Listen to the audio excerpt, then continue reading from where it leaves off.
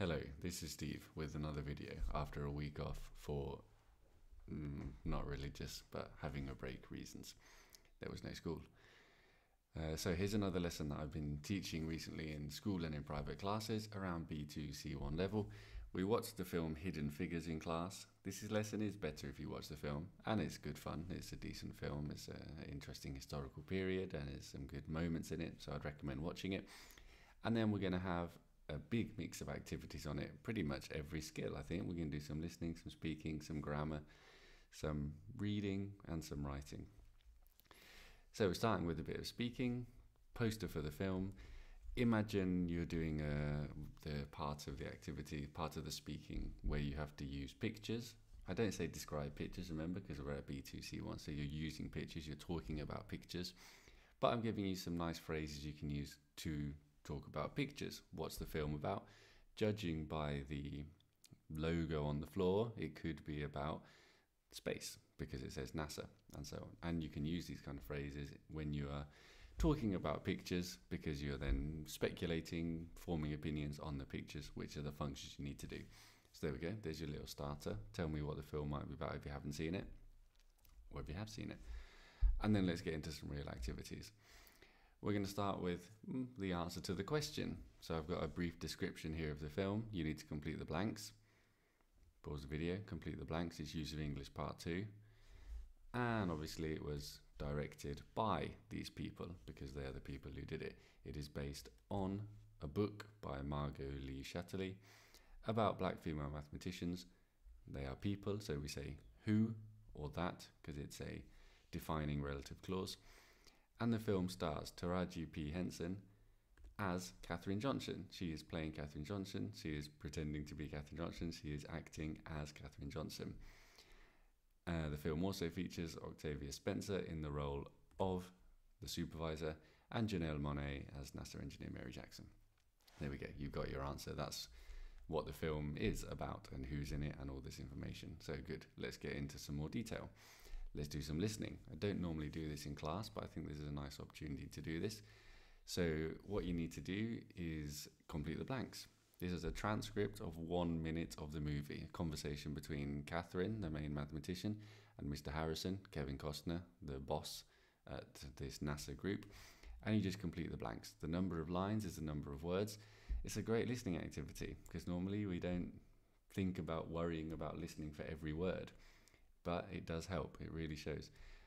In class, I had to do this 3 times before everyone got the words, so feel free to repeat it 3 times. Here comes the movie. Mr. Harrison? Just set up,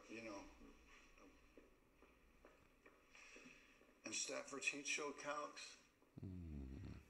It's hard to be sure, sir. Hard to be sure. You know what we're doing here? That's the point of the movie. Trying to put a man into space, sir. That's right. That's right, so you can throw that in the trash. Excuse me? I said you can throw it away. Here. It's not an insult to your work, it's just obsolete. That's how fast things are moving around here. If I said I was sorry, I'd be saying it all day. What I'm asking you to do, what I'm asking everyone in that room, all my geniuses, is to look beyond the numbers. To look around them, through them. For answers to questions we don't even know to ask. Wow. Math that doesn't yet exist. Interesting. Because without it, we're not going anywhere. I mean, we're staying on the ground. We're not flying into space. We're not circling the Earth. And we're certainly not touching the moon. And in my mind, I'm already there. Are you? Yes, sir. Look at all the complicated maths they're doing on the board. Because I don't need another smart girl with an adding machine. There we go. So as I said, feel free to watch the video again, to go back 1 minute and play it again. It's difficult. It's supposed to be difficult. Understanding every word. And when you've done that, you'll find that the answers are, you can throw that in the trash because the maths keeps changing because they don't know what they're doing, because the orbit point changes, the landing point changes and so on. It's not an insult, it's just how fast things are moving around here. If I said I was sorry, I'd be saying it all day. Obviously all the time, but all day is the expression. You need to look beyond the numbers, look around them, look through them. Beyond, a nice preposition that we don't use so much, but to infinity and beyond, talking about space. We need new maths, because without it, we're not going anywhere. Remember, use your negatives correctly. We're not going anywhere. We're staying on the ground. But in my mind, I'm already there. Kevin Costner's already on the moon because he believes so much. So there we go. That's your little blanks to do for the listening. Hope you did well. Let's move on to something else. A little bit more speaking. Again, I don't do this so much in my classes. This is more like B2, as you can see, because you've got 2 photos and 1 question. If it was C1, you'd have another photo and another question, but the skills are the same. It's focusing on answering the question.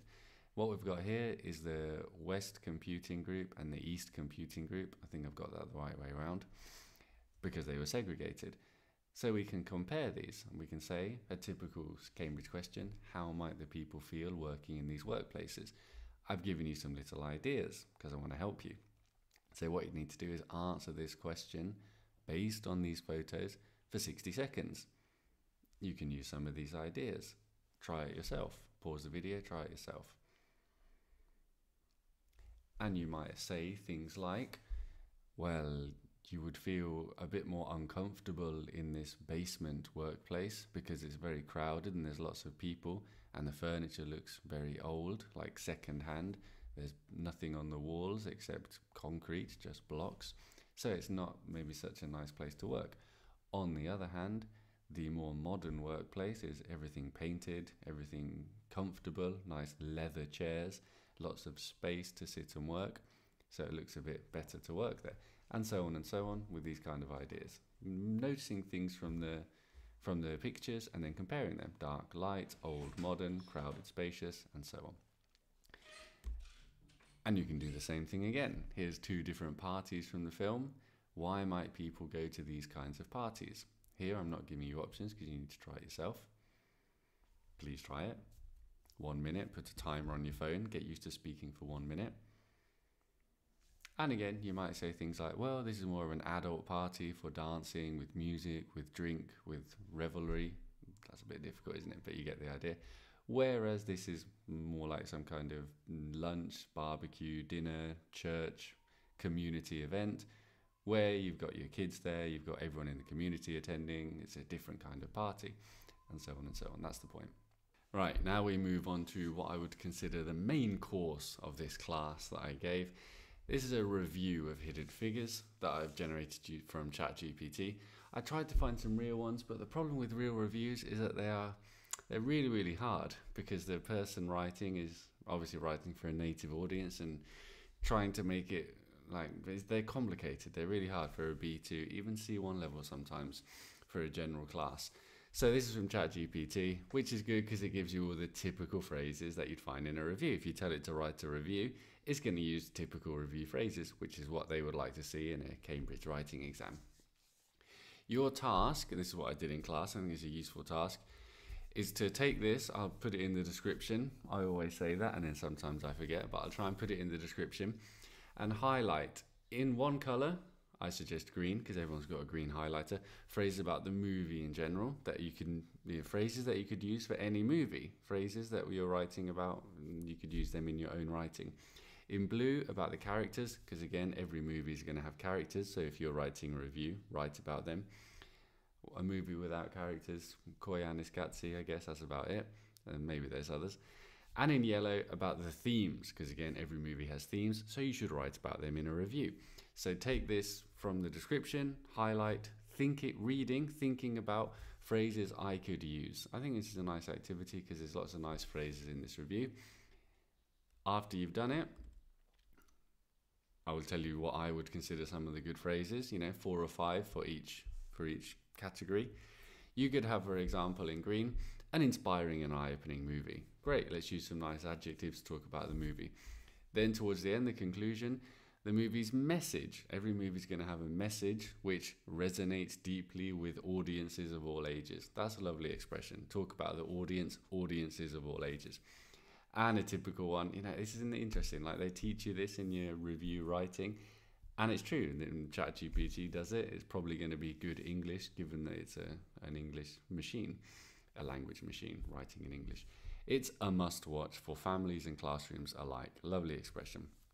Captivating, educational, it informs, entertains, uplifts, compelling storytelling, powerful performances, leaves a lasting impression, sparks important conversations. Lovely expressions that you could use for almost any movie. Maybe change some of the, instead of inspiring, it could be entertaining, or if it's an action movie, a science fiction movie, thought-provoking.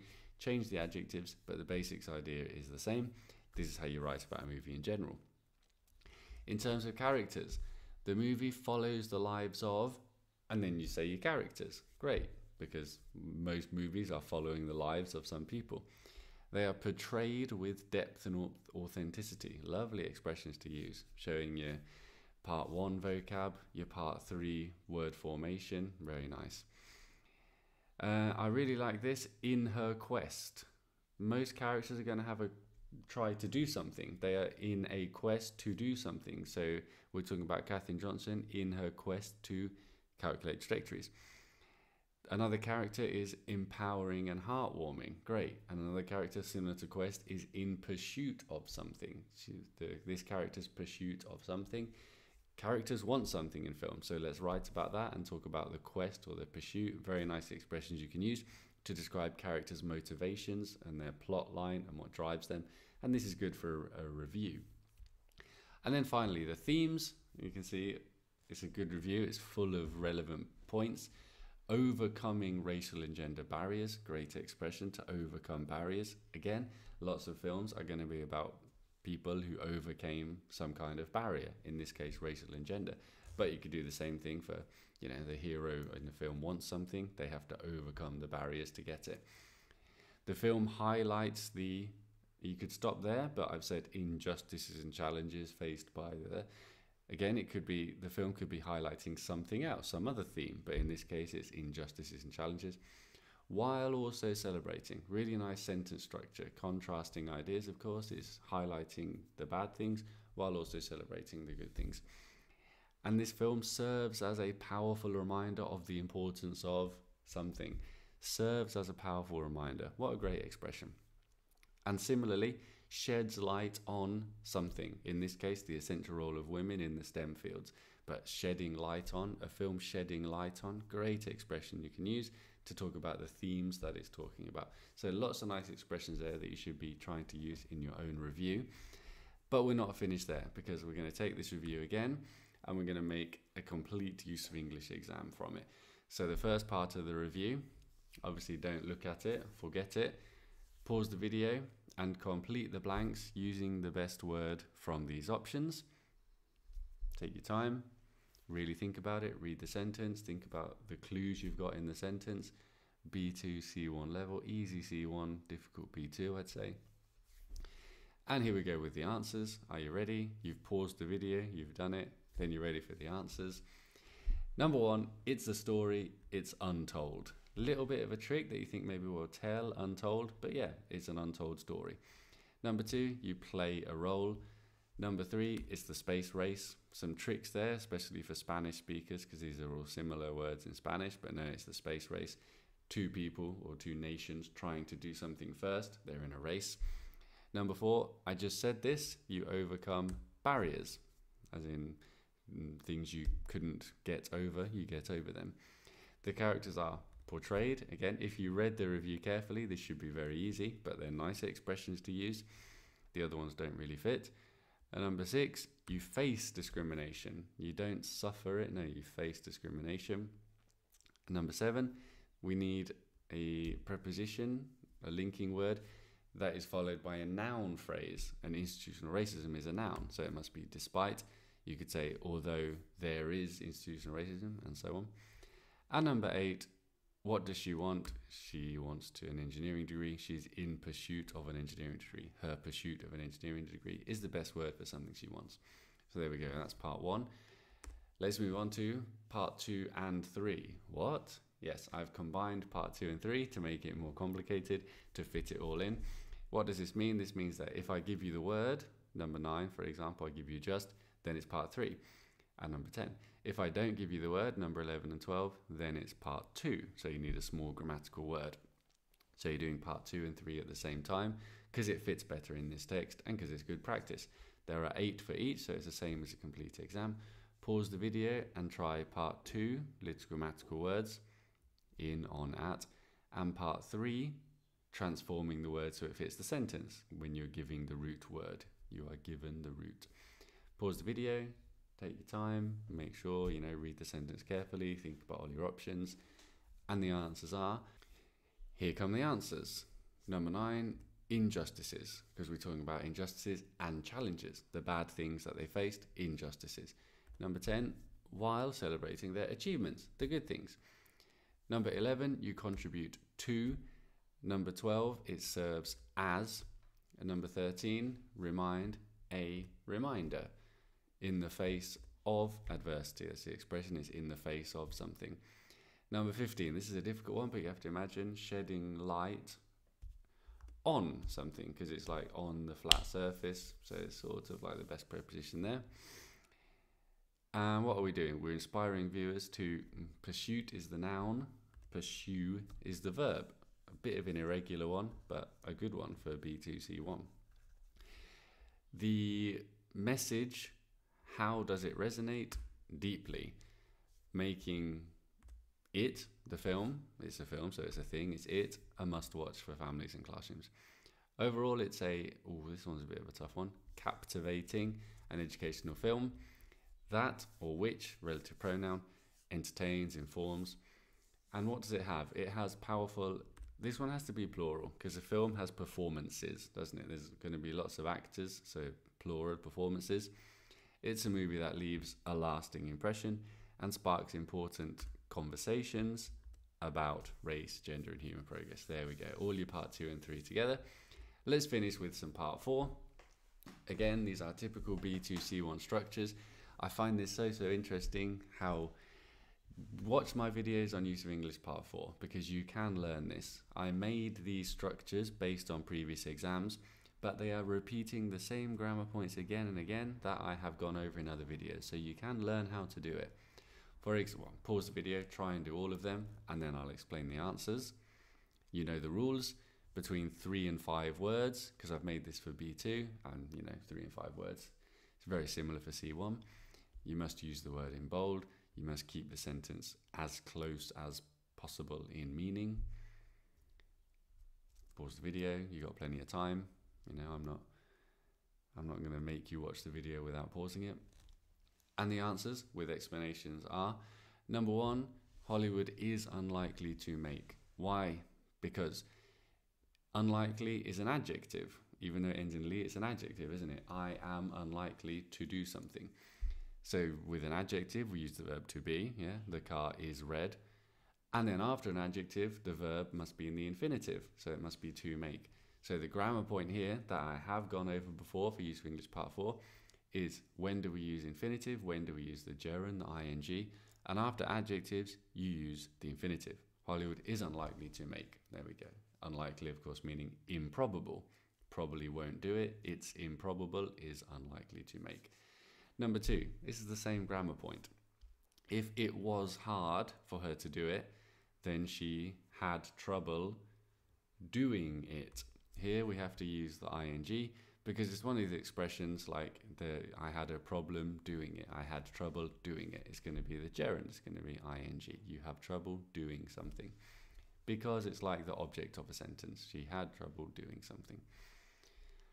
Number 3, another typical one, how to use so and such. Well, she's so good at supervising.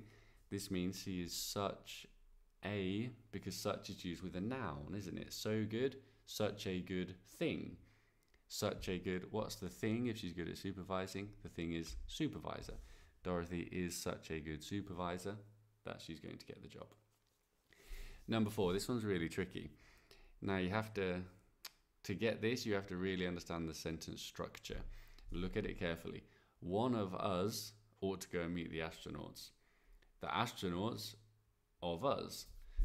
We've swapped the subject and the object. We've brought the object to the front of the sentence. When do we do that? in a passive sentence. This is a passive sentence.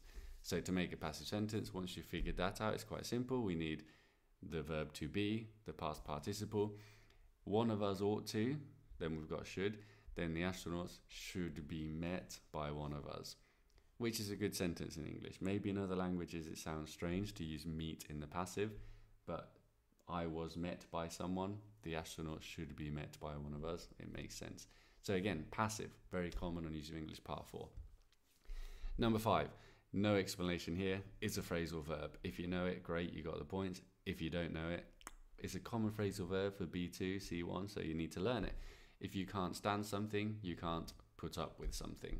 I couldn't put up with it, I couldn't stand it, I couldn't tolerate it, I couldn't keep accepting it. She couldn't put up with it, so she used the white restroom. And number 6, again, a common grammar point, I wish, if only, these kind of sentences. And the point is, you need to backshift the tense. He wasn't invited to the party, so he wishes he had been invited to the party. If he isn't invited, he wishes he was invited. But he wasn't invited, he wishes he had been invited. So it's backshifting the tense with I wish. The explanation is always the same, isn't it?